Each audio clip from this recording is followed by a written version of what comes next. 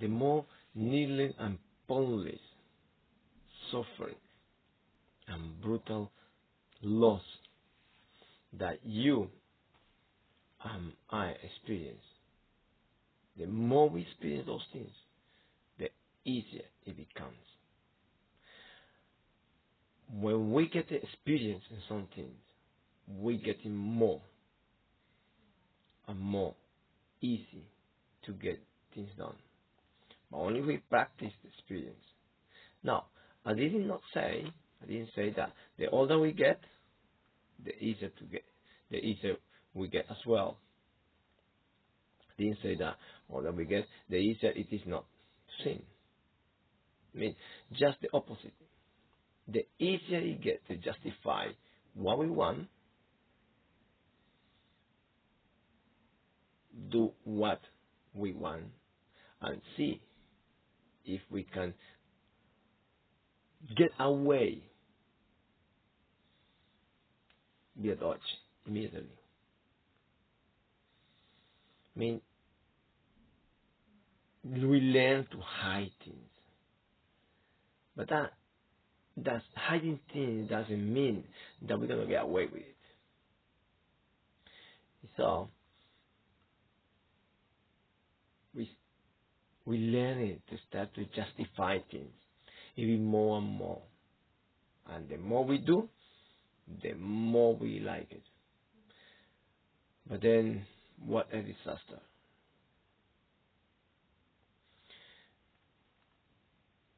We had to try to confront ourselves, and we had to try to challenge ourselves to get things clear by the time, by the way, by the moment, by the hour. We have to make things clear, straightforward, not to hide things. Otherwise, we're going to start to get more problems accumulate. So we have to learn from the grief, from these pointless and unjustified sufferings. Because the more we do that, probably we get more experience and the easier it becomes to deal with. But also, it could be easier to learn how to hide it, to manipulate these situations. And we have to try not to lie ourselves, or we have not to lie ourselves. We must do not lie ourselves.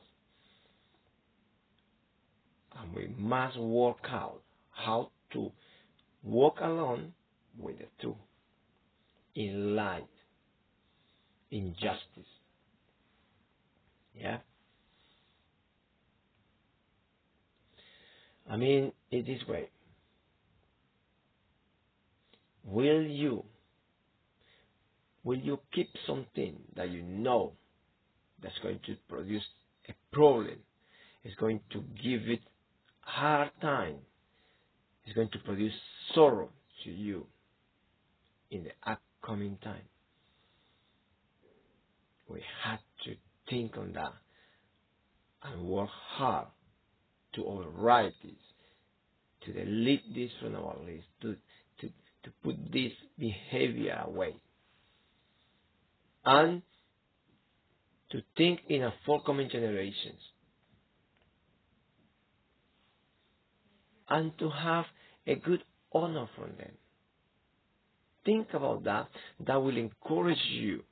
We encourage you to persevering daily. Persevering daily in seeking justice, in seeking love, in seeking the truth. It is not just for us to fool our hands or our desires, fill in our hands and have a full belly and be happy and rejoice ourselves momentarily, and not to think in what is ahead. Because the more accumulate, the more we're going to have tomorrow, whether it is good or bad. So you and I, we have to be wise and to accumulate justice, true, straight situations, and have everything sorted as much as we can. In every situation that is in our hands, we should clarify everything and bring it to justice, not to let any trouble to our legacies, not to let situation that is going to damage them. So the Bible says, Lord, let us be into account together. Let them generation that counts for to be free. Yeah. 2 Corinthians 6:4. Let's see if we can get that here. We can read this. He says this: rather, as servants of God, we commend ourselves in every way, in great endurance, in troubles, hardships, and disasters, to endure, to persevere in justice, to keep ourselves in justice, in light, and to persevere in this justice way of walking. Will you be honoring by the forthcoming generation? What will you like? We think about it. Will you be according to what you're doing, or would you like to be, even though if you're doing wrong now? Well, will you persevere in do justice and to keep light with you, and to think in freedom for the forthcoming generations on the earth? And the more critical point, for you and for I to finish the race in light, in truth, in justice. Will you persevere in it? My advice is, let's keep persevering in light daily. Let's keep persevering in justice daily. Daily. 2 Peter chapter 1, verse 8 says this: for if you possess these qualities in increasing measure, they will keep you from being ineffective and unproductive in your knowledge of our Lord Jesus Christ. So 2 Peter 1:8 says that if you possess these qualities of justice, qualities of good behavior, good thinking, good planning ahead, qualities of walk in truth, it doesn't matter if other people around you get annoying, get uncomfortable. Well, just you have to think what you have to face before the Lord at the end of the line. But then also adding, what will you get from your forthcoming generation? Will you be honoring? And then I'm adding to this, will you allow them to enjoy what you leaving to them? Or are you letting them a bondage, bitterness, anger, all these hardship times, all these disappointing situations that you could not handle it, passing to them? We don't want that.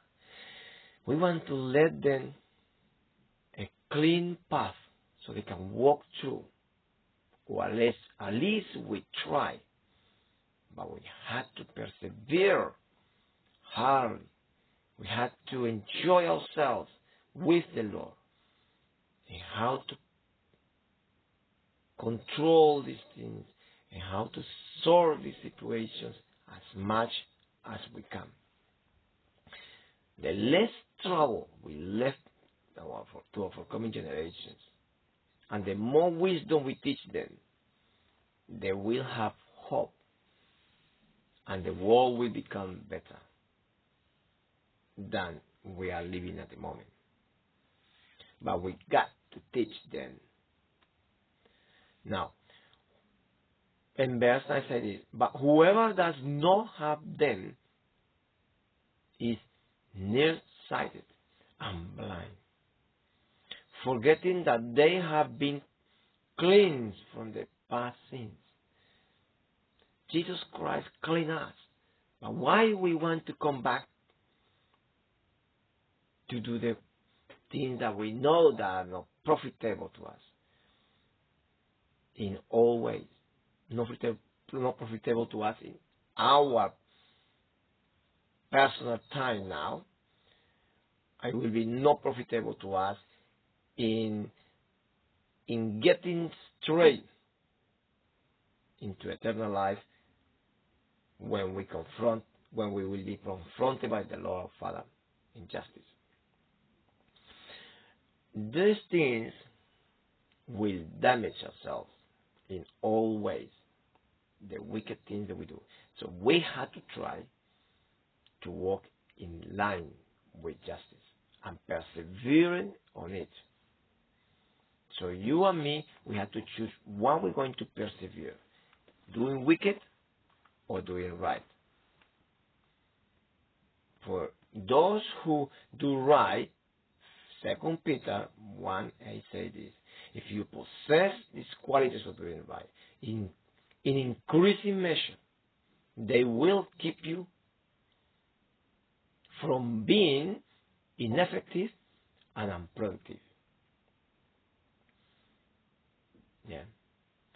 So we have to possess the justice behavior, the just personality, the true personality that Jesus Christ has transferred into us. But we have to persevere on it. All those transferring behavior, personality that the Lord Jesus gave to us, we have to persevere on it and keep it and multiply that. Because if we don't, we're going to be in trouble. Read 2 Peter 1:8 and on. Then you will get a little more clear idea of what the Lord wants to clarify to you and allow you to acknowledge. Because if you do walk in justice and truth, you will receive a rich welcome into the eternal kingdom. 2 Peter chapter 1 verse 11. From our Lord Jesus Christ, you will have a very warm welcome. But we have to persevere. Persevere independently of the hardship that you have. Independently of the disappointing time you have. Independently of what situation you're going. Regardless all these things, regardless of the brutal suffering and grief that you're going through, you will persevere in justice, in love, in keeping the faith, the calling. Now, Luke 8:15 says this, but the seed on good soil stands for those with a noble heart. A noble and a good heart, who hear the word, retain it, and by persevering, produce a crop. So you will produce a good harvest, persevering in justice, in love, persevering according to the personality of Jesus Christ. keeping the policies that He has for everyone that wants to get into the kingdom of heaven. Remember, all these things are independently of those hard times you're going through. Because there is no excuse. But let these difficult times to make you strong, to encourage you to stay more firm in justice, in truth, in obedience to the word of God. And stay awake, because the Lord is giving directions to you all the time. Now, I want to tell you something. Let's not try to find positions. Let's try to stay simple, humble, in wisdom and in knowledge of the Lord. Now, 2 Corinthians chapter 6, verse 4 says this. Rather, as servants of God, we commending ourselves in every way, in great perseverance, in great endurance, in troubles, hardships, distresses, but you keep endurance on it, persevering in justice, in life, and truth, in humbleness. We work hard to stay this way, light, justice way, true way. We will secure our reward. But let's not excuse ourselves because we're going through a tough moment, because we're going through a hard times. We're going to give up. We can't just give up like that. We have to persevere. We have to fight up to the blood. We have to fight up to the blood. But we have to persevere daily. Keep persevering daily. Keep persevering daily. Remember, the word of the Lord is just for us to understand, just for us to keep in, and it's for us to practice, so we can identify ourselves with our master. If you don't have a master yet, then let's get into it. And I advise you to pray with me. Lord Jesus Christ of Nazareth, you died on the cross for me, and I accept you as my Lord and Savior. And from now on, Lord, I plead you to be my Lord and my King and my Savior. I hand into your hands my life, my heart. I open my heart to you, and Lord, please forgive my sins and clean me and deliver your word to me and to my mind, so I can have a change and to try and to walk in justice, in light, in truth. From now on, you are my Lord and Savior, Jesus Christ. You do this, then you get in touch with your brothers and sisters, and you start to walk a new life. The life that's going to secure your victory. It's going to secure your generations. It's going to secure your eternal life and salvation. So, let's persevere daily. Keep persevering daily. If you persevere daily, you in justice and in light and in truth, you will secure your reward. The Lord bless you. The Lord keep you. And remember, we're going to keep persevering in justice daily. 2 Corinthians chapter 6, verse 4. Have a read, and the Lord bless you. The Lord keep you. Bye-bye.